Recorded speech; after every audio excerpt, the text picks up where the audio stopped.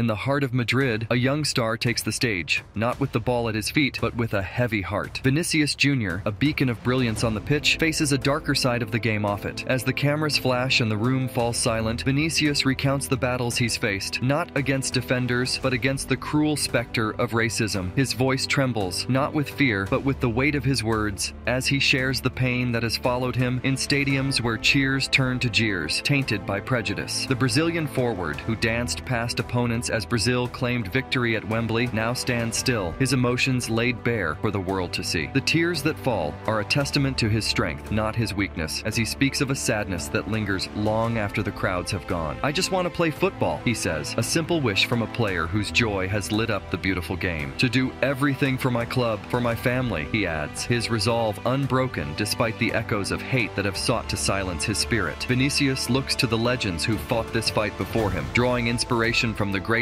Muhammad Ali. Like Ali, Vinicius chooses to stand, to speak, to be the voice for those who share his struggle, for those who defend him, for Brazil. Despite the taunts, the vile abuse, Vinicius's love for Real Madrid remains unwavering. "I will not give the racists what they want," he declares, his defiance echoing through the halls of the Bernabeu, his home away from home. The support of his president, his club, his fans fuels his courage to remain firm, to remain strong. As Vinicius prepares to grace the pitch once more, his goals tell only half the story. 18 times he's found the net, but countless times he's risen above the hate, proving that the heart of a champion beats within him, undeterred, undefeated.